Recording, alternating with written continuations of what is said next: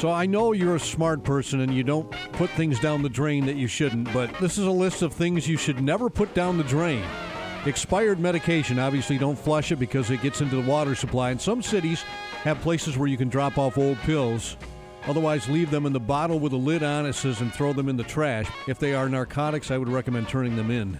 The stickers on fresh produce, they can clog your pipes up, and they can also cause blockage later in water treatment plants. Flour is another thing they say don't put down the drain. When you mix it with water, it's basically like glue, so if you spill some on the counter, throw it out. Don't wipe it into the sink. Pasta, it keeps expanding from all the water, so don't worry if it's just a noodle or two, though. But the same thing goes for rice. That's why you have those little drainage trap things. Coffee grounds, they end up sticking to grease and oil that's already in your pipes, and they can make clogs even worse.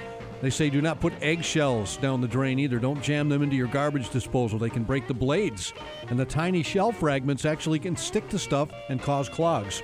And finally, obviously, grease, cooking oil, or butter. They can end up mixing with other stuff and forming a thick sludge that can clog your drains up. Another thing that does it is mayonnaise. So a list of things. More real adults know this stuff, but a lot of young people have no idea. This is what we try to do here in the Whale Morning Show. Young and old, we try to educate you and help you out a little bit.